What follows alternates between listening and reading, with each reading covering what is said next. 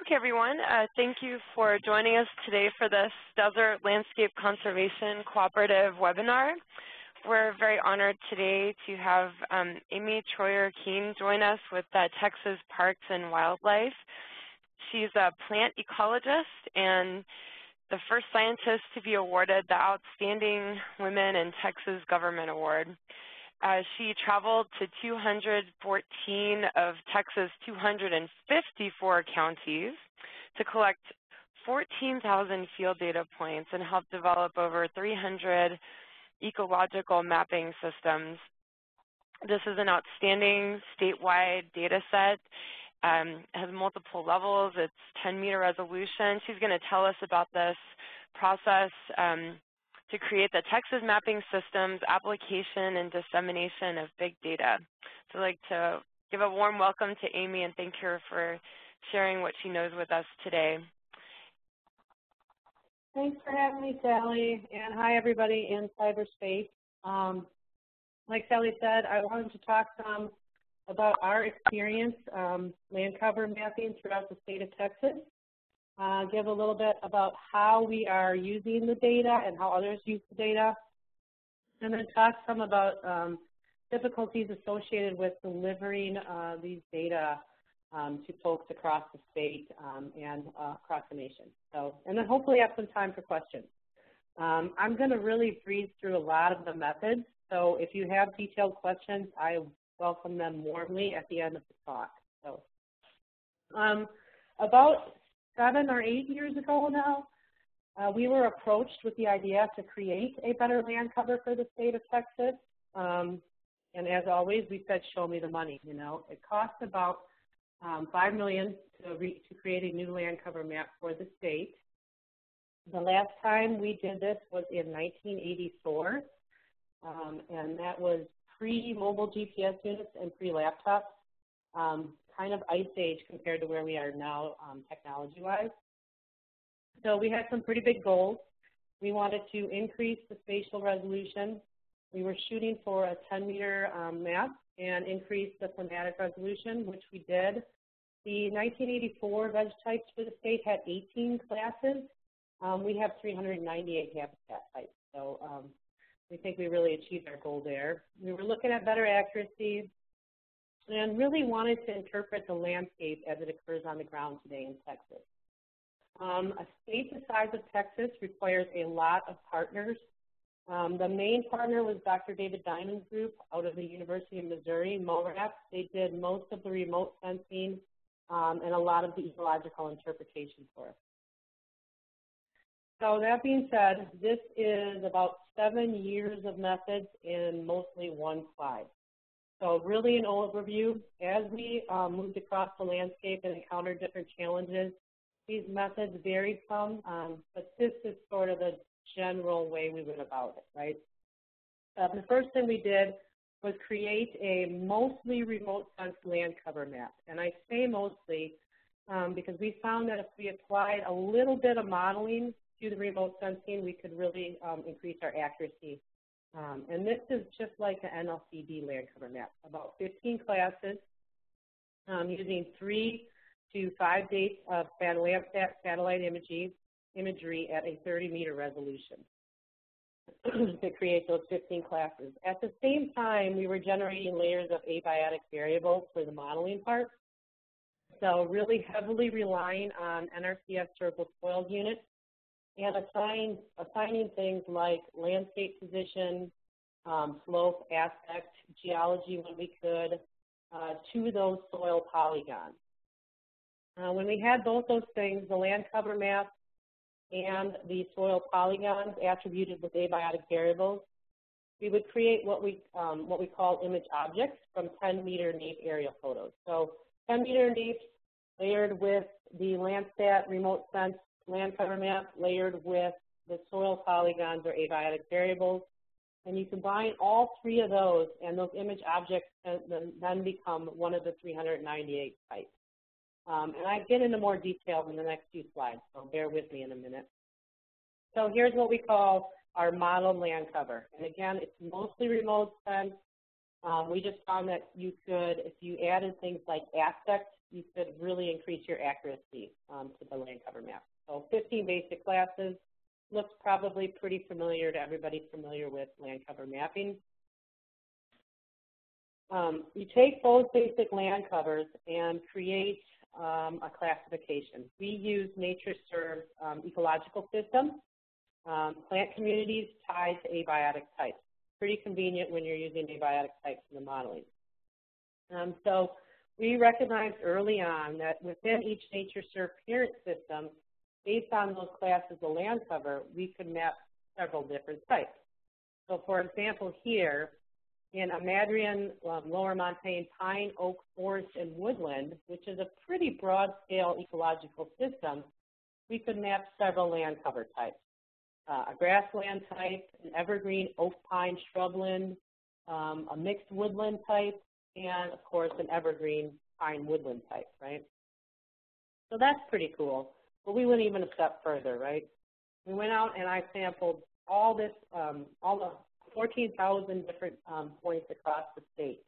And we collected information on dominant species, land cover type, percent class, percent cover of each vegetation strata, all associated to a GPS point on the ground of about 50 by 50 meter plot. And this was roadside, private land, public land, anywhere I could get to. So now we had all this information on these plant communities associated with species and abiotic site types. So not only do you get those different land cover types, but based on all those abiotic variables and the field data, you can now take one land cover and in a certain area, say Culberson County in West Texas, and create many different ecological mapping systems or habitat types.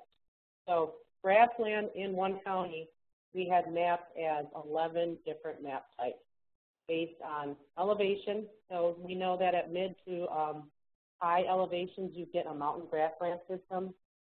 While at low to mid, you get a hill or foothill grassland type system. So things like chinograma, black grama on slopes. And as you go down the slope into the desert floor, you get 7 different grassland types based on soil types alone. And these truly have different plants associated with them and different shrubby invaders. So you can start to look at potential for woody invasion within each type. And then, of course, you have differences based on hydrology. So you can start to see that not only are the mapped types of value, but all that abiotic information within the data set itself is of huge value in planning and landscape conservation. So some of our results, and the map on your right, this is all 398 types, not very easily displayed by color, but there they are. And we did hit most of our goals. We have higher spatial resolution. We mapped them at 10 meters. Again, we mapped 398 different mapping systems. The agreement with the ground data varied from 74 to 90%, dependent upon land cover type. So shrubland communities were a little more difficult to get exactly right, and based on geographic region as well. And we really think we did a good job interpreting what Texas looks like on the ground today. We mapped 19 different native and exotic, mostly woodland types, invading on native prairie soils. So the ecological interpretation, I think we did a pretty good job. So what did we learn? Analyzing 18 million polygons on a statewide scale is not easy for anyone's desktop. So we're still sort of looking at the data and tweaking out some of our results. We did map over 69 million hectares. Of those 398 types, the 2 that contributed most to land area were row crops at about 10% and native invasive mesquite at 6.1%. Here you can really start to see conversion of our grasslands to these different types. Of all the map types, only 25 contributed greater than 1% to land area, which is still a pretty big area when you're talking 69 million hectares. But 278 of our types contribute to less than 0.1% of the land area of Texas. And this is displayed graphically on the top graph here, where I've ordered each of the map types by smallest to largest on the x-axis, and then have percent land area on the y-axis. And you can see, based on the reverse J-curve, that only a handful of types contribute a lot to land area, while a whole bunch of types over here contribute just a little bit to land area. And why is that sort of significant? When you look at the field data, and again, on the x-axis, I have field data sorted by map types, ordered by percent or contribution to land area. But on the y-axis, I have percent of total field data collected. So it has a very similar pattern where we collected a whole lot of data in large land areas of Texas, right? Which says, well, at least we got it right, you know, in the large areas. What it also tells us, though, is it's really difficult to measure accuracy in these smaller land area, smaller habitat types that contribute a little bit to land area, but also gives us target areas for updating the map. So how do we use these data? Well, it's sort of user interpretation.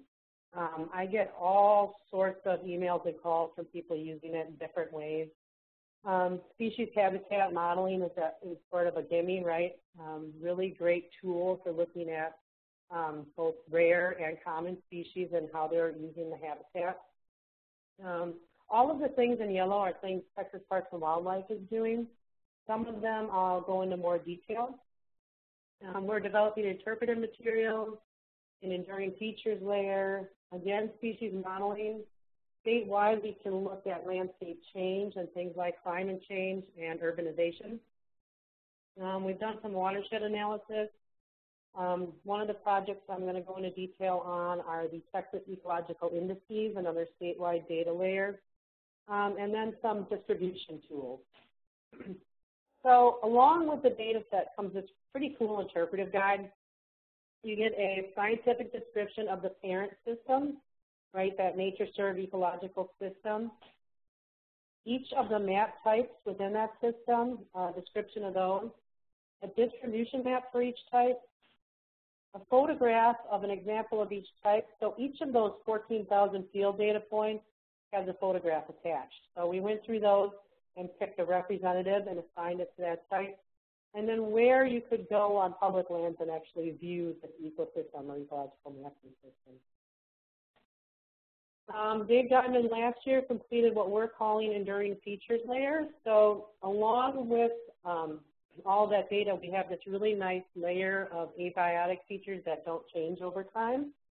So things like soils, landscape position, geology, aspects. And we'll be using that, of course, for map updates, but will also be available to the public. So we're pretty excited about that new data set as well. This is a student over at Stephen F. Austin University. He's using it for black bear habitat suitability modeling. Folks are using it for golden cheek warbler modeling and other SGCN species we have here in Texas. This is a coworker of mine, our program leader, Dwayne German, put together a rapid analysis for a potential reservoir, looking at how many acres of impacted bottomland hardwoods if a reservoir were to go in along the Navasota River. So water planning for this tool. And then, again, the other statewide layer is we are looking at a way to sort of identify areas that provide the best landowner incentives or conservation value, and we're calling these ecological indices. Sort of twofold, not only provide incentives, but provide areas to avoid for transportation or development projects. I am very briefly going to go over the method, so please ask me questions after. We are looking at this from a very Texas Parks and Wildlife-centric view, and these are species that we are concerned with at Parks and Wildlife, what we call species of conservation need, or SGCN species. and also some of our species of economic and recreational importance. The first thing we sort of do is have our taxa experts select focal species by ecoregion. We create range maps for those species, define those range maps by units. And for units, we are using hydrologic units, just because they're somewhat random and not tied to landowner boundaries. Once we have a range map defined by hydrologic units, we create a list of all of those map types, any of those 398 types that occur within the range. And each focal species gets 2 scores. They get a score in the hydrologic unit called occupancy confidence rating. That's a 1 to 3 score, 1 being that unit occurs within the species range, but does not have a recent occurrence record or any occurrence record for that species. 2, 3, we have a recent occurrence of this species and good geographic information. And then we sit with experts throughout the state for each species, and they assign a potential habitat score to each of those map types occurring within its range. Those are combined, and this is what each species map would look like. Darker green being higher occupancy confidence rating and higher potential habitat score, or species terrestrial ecological index score is what we're calling it. So this is not a critical habitat map. It is both data-based and expert opinion-based. What we're using it for is sort of landscape level conservation planning. So the biggest bang for our buck conservation-wise, right? So all of these species are then combined, and I think for the Smaller Desert we had like 32 fauna species. The simple additive model to create what we call the terrestrial faunal ecological index. And this is the Chihuahuan Desert in Texas, clipped by ecoregion. We've completed 3 ecoregions, the Chihuahuan Desert, High Plains, and Southwestern Tablelands. And you can see, if you're familiar with the area, you can see that the grasslands here, this would be marker grasslands, Delaware mountain grasslands, really tend to rank high in this index for our faunal species. Green being higher scoring again, down to red, red and orange, which have a lower score. So we have sort of a faunal ecological index, and what we like about this is we can mix and match species for these. So once we have the model, if we don't want to include our species of economic and recreational importance, we can pull them out and just look at SGCN species. We can just look at birds, or we can just look at mammals if we're interested. So mixing and matching species, kind of creating custom models is a big benefit to the way we're doing this modeling. We've also created a flora index. This was done a bit differently from the faunal species. We do not have a lot of data on rare plants here in Texas, and range maps just are either too broad or too spotty or just inaccurate. So we just looked at each mapping system, crosswalked all of our SGCN plants and associations to each map type, totaled them up, and then gave it sort of an area qualifier. So what we wanted to do was not look at matrix communities that have, by default, like creosote in West Texas, by default have a lot of rare plants because they take up a large land area. But we really wanted to score higher some of the smaller communities that still have a represented number of SGCN species. So we weighted it by size as well, giving the smaller communities more weight. And as expected, our Sky Island areas tend to score really high on this index. But surprisingly, our sort of desert pavement and southerly facing slopes along the Rio Grande also scored high. Our inland fisheries folks looked at our fishes of Texas distribution and water quality and also created an index. I apologize, it is not well represented at this resolution, but it is somewhat intuitive. As you get closer to a riparian area, you sort of score higher on this scale. All of 3 of these indices were combined to create our Texas Ecological Indices or composite index. And again, this is a simple additive model with each of these being weighted depending upon how many species they have.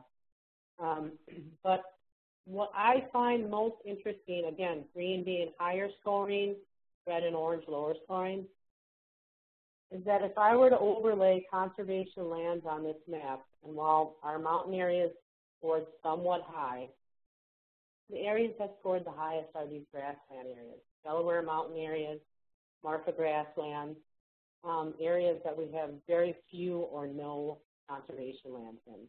So we may be missing the boat over here in West Texas conservation-wise.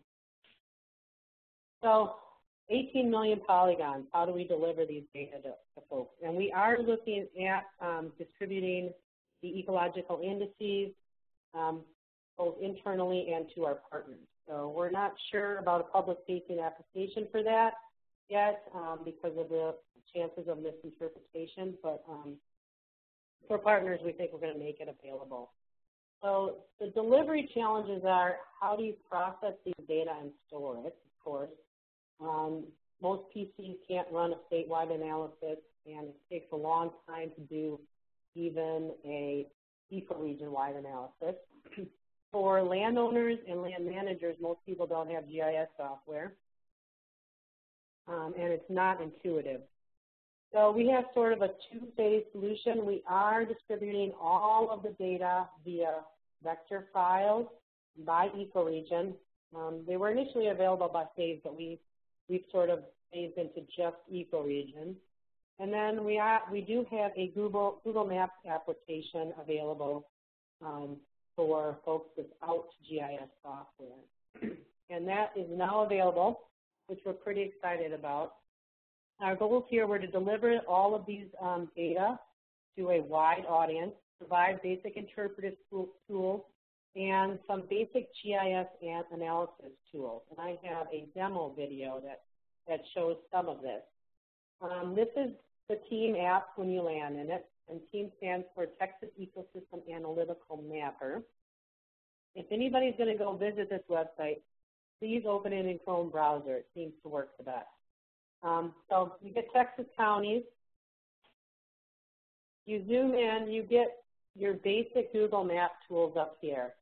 I had a video that kind of went through the Google Maps stuff, just the viewer tools, but I thought we'd kind of skip that to save a little time and talk more about the analysis, which is really the meat of it.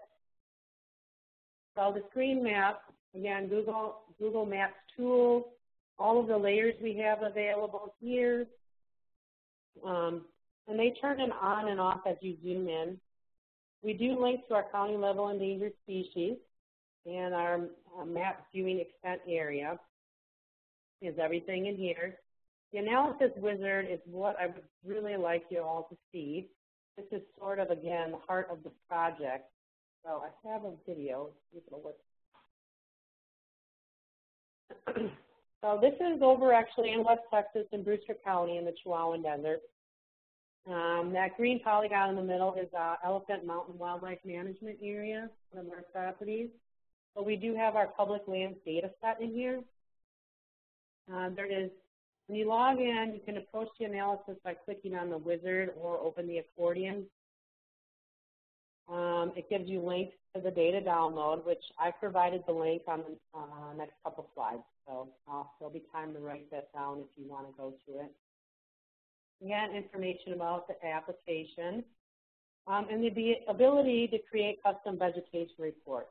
So remember all those different types that are crosswalked in the data. The parent system, the model land cover, you can analyze by any of those different types in the Google Maps tool. So it's going to name a study area. And it's going to call this one Elephant Mountain. You can add several different polygons. There are limits in Google Maps. We can only analyze around 100,000 acres, and even that sort of spins for a while. You can draw a polygon for your area of interest, select one from the map, or actually upload a shapefile or a KML or KMZ file if you have one. So some of the viewer tools include semi-transparency. There's a slider bar so you can look at the aerial image underneath the data if you want. But you can really see the detail in the ecological mapping systems data at this scale, looking at different slope and aspects. So yeah, you can upload a boundary file. Eventually you'll be able to draw one in here and export it and save it in Google Earth or wherever you need to. So you can do multiple boundaries. We're also working on the option to clip things like the NHD and buffer segments of lines and run an analysis on those. Upload points. So if you have like breeding bird survey points you want to buffer and look at habitat types, you'd be able to do that in here as well. I really like it for smaller analysis because I don't have to actually go and fetch the data layer, upload it. It's already in here.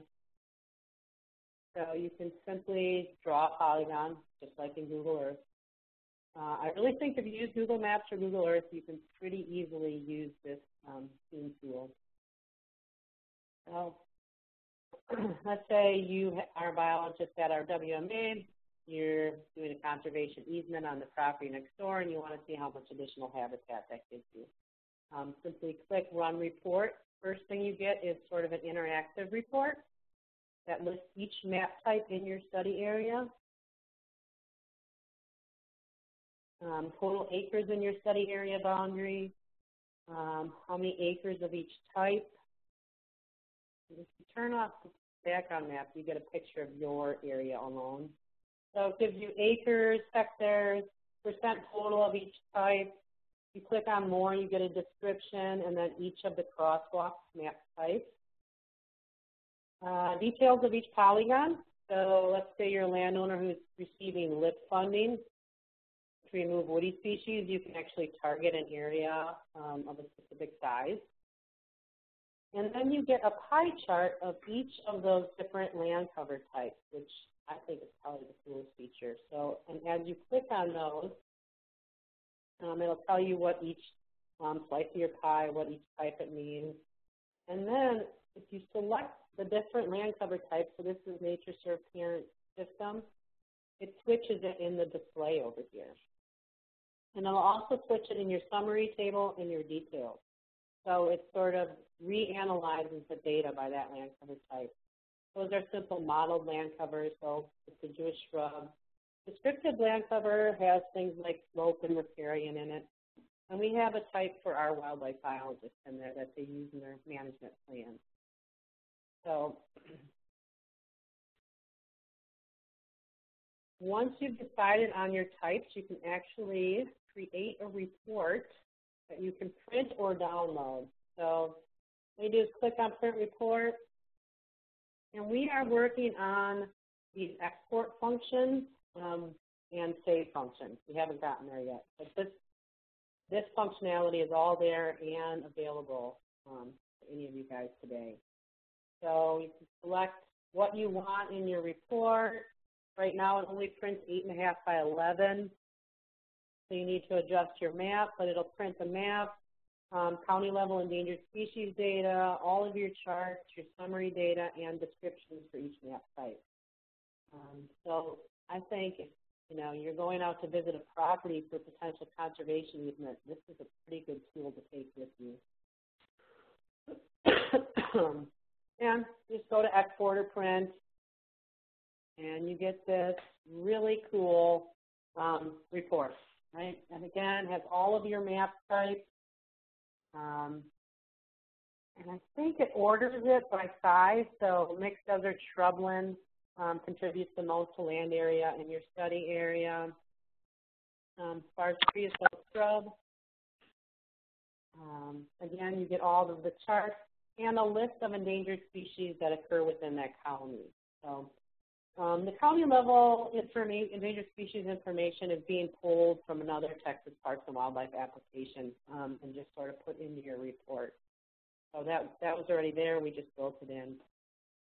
So for updates for the delivery for this data, we're working on the ability to actually, like I said, buffer points and clip and buffer lines.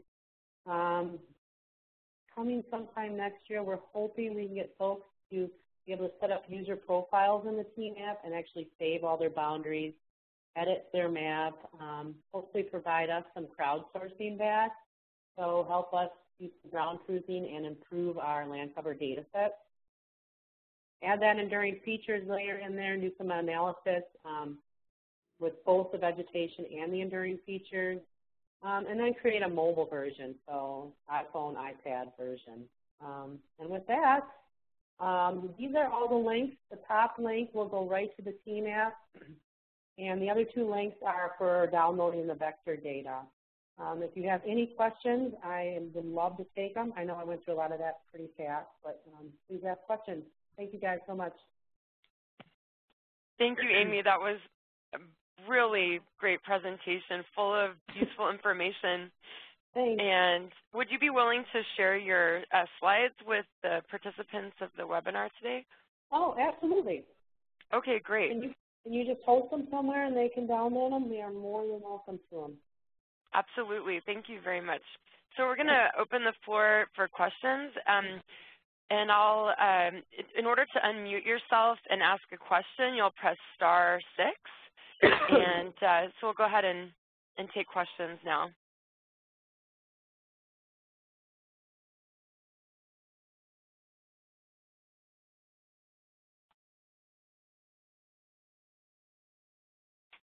I'll go ahead and unmute the caller so that in case you're having an issue with the...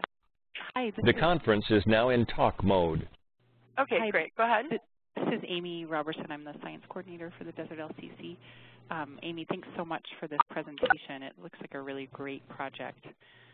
I was wondering, was there a slide that kind of summarized how you think this work is going to be used?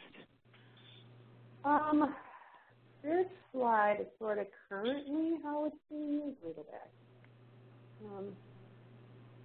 And this is by no means all-encompassing of how it's being used. It's just briefly some things I've compiled from emails I get from folks around the state using it.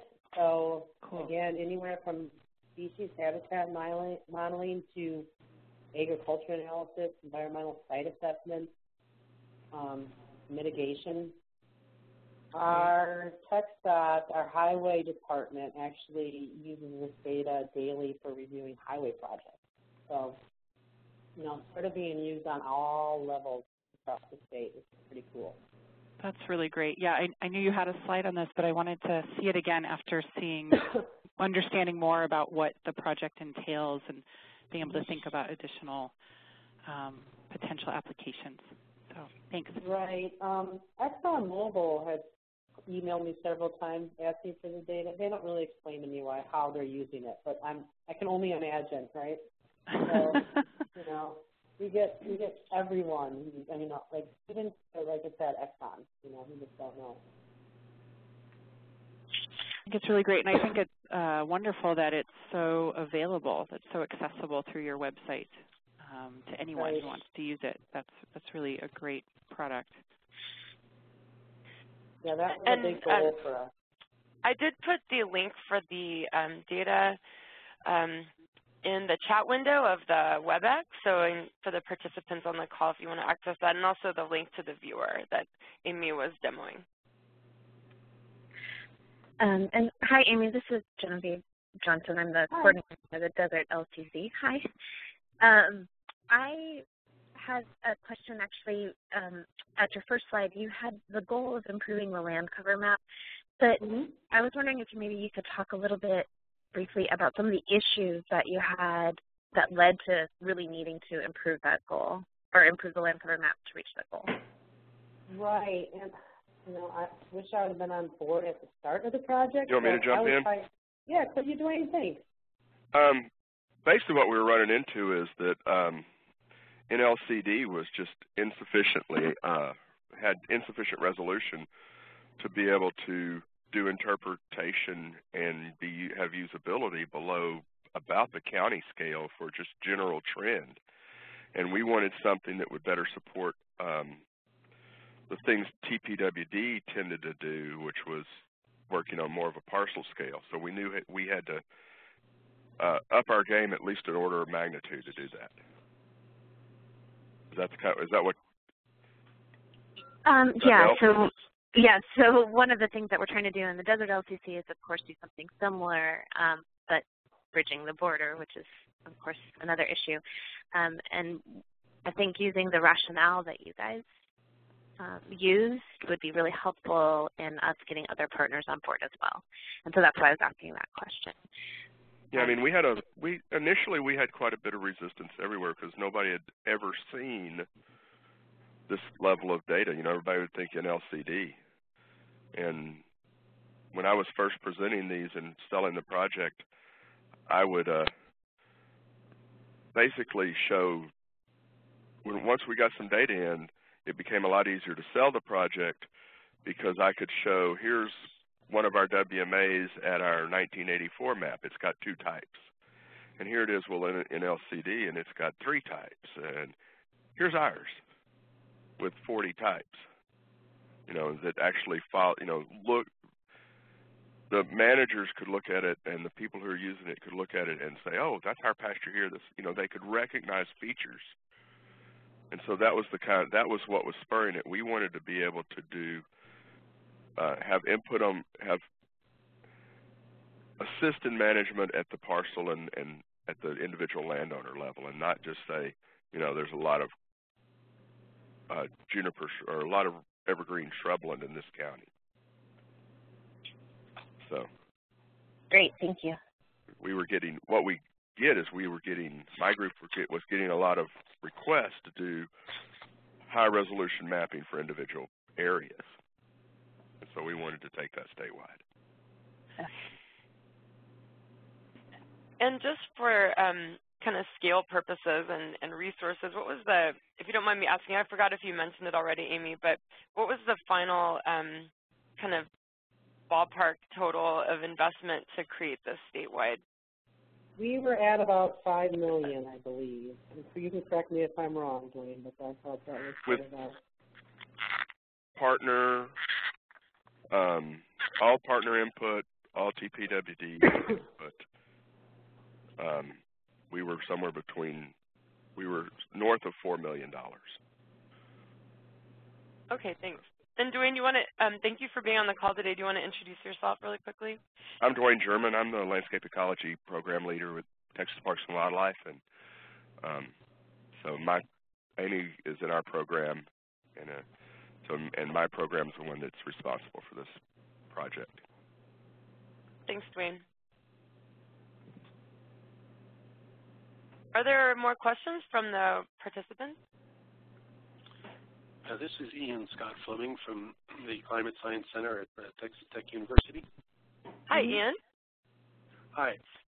So I'm actually working with some researchers that are trying to identify the playa lakes in West Texas, and I didn't see any quick, as you ran through your slides, a quick look at the areas up in Lubbock and up through the Panhandle. Did you have any success in being able to differentiate the sort of playa lakes and ephemeral wetlands from the surrounding areas in your mapping process? We did. We did those based on soils. So where they're correct in the soils layer, they're going to be correct in our layers. I believe that's how we did that, right, Dwayne? Yeah, we got a hold of, we've been trying to map playas, and we had mapped them for a project to do with waterfowl surveys in the early part of this, about 2005, using soils and multi-date TM imagery to identify as many of the wet areas as we could, and then we went through and identified from that which ones we believed were playas, and we used that layer as an input to drive our delineation. It's similar to the methodology that Playa Lakes Joint Venture has implemented. They're a little more, they've done it a little, I think they just finished theirs. They were this decade. Okay, sorry, what group was that, the Playa Lakes? Playa Lakes Joint Venture has had the latest stab at doing playas, and that would be for the whole High Plains region. Since Right. Okay. And in your classification, do you have a classification specifically for playa lakes, or we have three? In the High Plains, we have 3 playa types. Right. Basically, a playa lake is open water in a playa on a playa soil or identified playa area, and then we have a shrub and grassland types also, and a wetland type. Right. So we have 4 different playa types. We also have the wetlands that are up that are in the alluvial soils identified separately. If the soils were mapped as alluvial soils, and NatureServe calls those open depressional wetlands. Yes. And then the salt lakes are identified also in multiple types. The saline lakes, yeah. Right. Shrubland, grassland, marsh, and open water. Great. Well, I'll have to poke around and see what your tools provide, and see what we can make use of. Sure. Great. Good. Appreciate it. Thank you. No problem. Thanks for your question, Ian. Any more questions? These are wonderful comments and questions.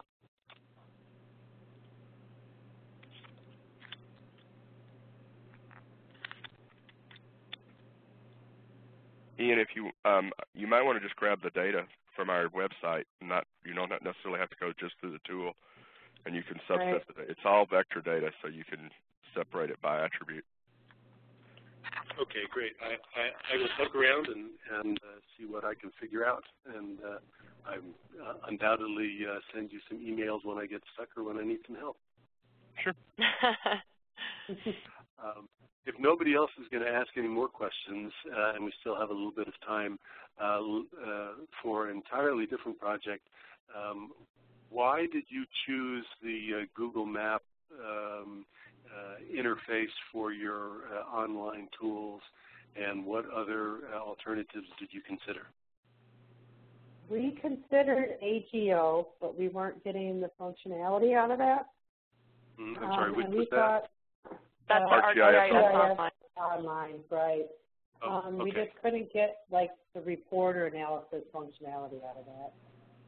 When we sat down and started really discussing it, we wanted to gear it towards a lot of our landowners, land managers, and we thought the Google Maps interface was just the most widely used and easiest to use. That, and we have a programmer that can do it. So that was another deciding factor, right? Another issue is there's just data download and draw rates on AGO or the ARC suite was actually slower. The data is ported to SDE Spatial, and it's actually shared in the app, and the queries are performed within that platform, not at Esri. Yeah. And so. Yeah. Okay. Good. Well, we have for our climate stuff, we're looking at building some online tools for researchers and casual users. And my actual main reason for sitting in on the webinar was to see what tools you had used and why. Right. Yeah, I mean, Google Maps is just so user-friendly. That's the big thing. And if you're going for a wide audience, no. Yeah. Everybody's used it. Right. And your programmer, was he already familiar with with programming for Google Maps, or did he just pick that up as the project progressed? No, she already does. Yeah, she already. She had developed many of the. Yeah. Her group had developed a lot of techniques and tools within the Google Map platform. So they've been had quite an extensive experience with it. One of the reasons they were selected. Hi, this is Valerie Williams. I'm a wildlife biologist for BLM Taos Field Office. Hi, And Valerie. Amy, this is amazing. This is great, and I thank you for bringing it to us. I had a question. If there is a white paper or anything that could, that's published that we might, other agencies, field offices could use on a smaller scale, not the state of Texas, but say a management unit using the methodology and trying to emulate some of this stuff to do this kind of work in our office. Right. The best place to get the methodology, we did not officially publish it, but it is all in our reporting documents. So if you were to go to that link I provided for vector files, you should be able to download it all there, and our methodology is pretty well outlined in there. So, okay. Great. Thank you. Sure. And I just put that link in the chat window of WebEx also. One thing is get one of the later versions, phase 4, 5, or 6, if you're getting the phase documents, which have quite a bit of detail, because the methodology evolved over time. And the later versions are the more mature methodology. So that's phase 4, 5, or 6? Yeah. Okay. One of the keys to it is we were using Ecognition to develop, to do segmentation analysis to develop objects. The objects, And then populating the objects with all of the modeling variables, and then modeling within those objects. If you look at the data, you can see many of we left the downloadable data. The objects have quite a bit of the underlying modeling information still in there as attributes. Hi, Dwayne and Amy. This is Daniel Pearson here at USGS. I have a little bit of understanding about this effort, but maybe you could, if you haven't spoken to already, how long it took, and kind of, what the time frame of the data set. If I remember correctly, it was done in phases. So when did it begin, and when did you kind of wrap up production of the work? We started in 2007, didn't we?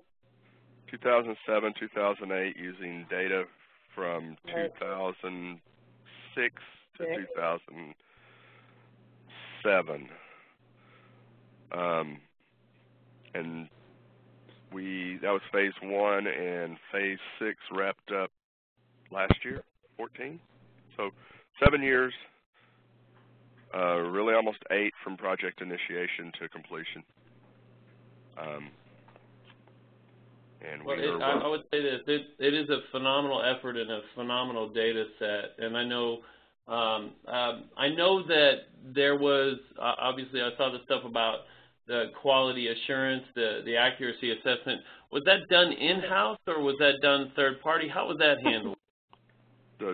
Amy collected all of the field verification data, and the analysis was conducted by the contractor as part of the reporting requirements. So half of those 14,000 field data points was used to QA/QC the model. One of the things we did, we made a conscious decision when we were collecting field data, was to collect it in the natural systems as much as possible. So we have limited amount of data in croplands and open water and a lot of the urban, a lot of the things people use that increase the overall accuracy. So there is some of these kind of efforts. So we did skew it actually against accuracy, or against the, we collected data within the areas we knew we would have, we wanted to know how good we were doing in as Parks and Wildlife, both for driving the modeling and mapping and and doing error checks. Is the ground truth data available as part of the data sets online? All data collected within public land areas or areas where we have specific written permission for sharing that data are available on request. Okay, thank you. And it includes, that's what, about 12,000 points, Amy? 11 to 12, yeah. And we have reference photos for all 11,000 plus points. Well, all 14,000, but. What a great data set. Thank you for that. Sure, and for anyone, if you can still see my screen, needing methods and sort of summary and how it works, this would be the document, this Ecological Mapping System Summary Report would be a good place to start. So on our supporting documents page.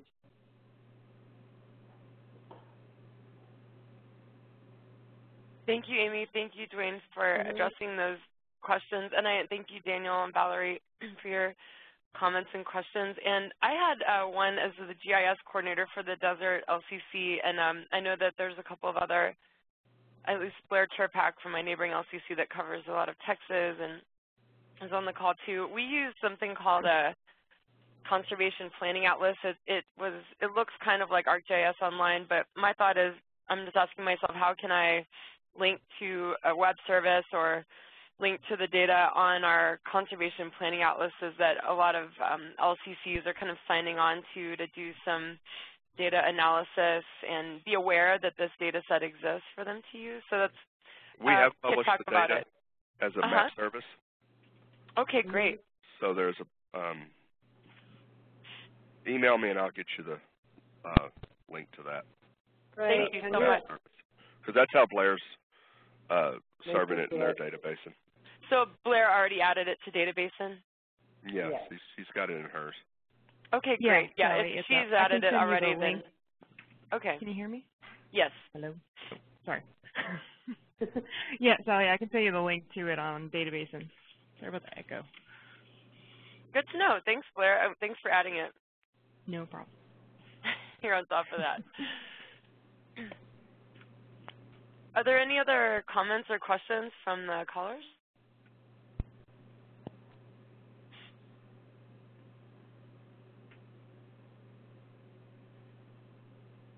Well, I just want to, again, thank you, Amy, and also Dwayne for joining us today and presenting your outstanding work. It's a model for all other states and especially LCCs as they try to develop this kind of data to this level of accuracy. And you really blazed the trail for the rest of us, so thank you, literally. And I think Amy drove over 25,000 miles or something to collect all these ground truth points. So. Thank you so much, everyone, and I'll make slides available to you. This will be recorded, or it has been recorded, just so you're aware, and it will be, upon review by Amy and Dwayne, it'll be posted to our YouTube channel, Desert LCC YouTube channel, and you can subscribe to that to be notified as to when it's posted to forward to your colleagues who are unable to attend today. So thank you, everyone, and I hope you have a wonderful rest of your day. All right, thanks for having us, Sally. Sally. You're welcome. Bye. Bye-bye. Bye.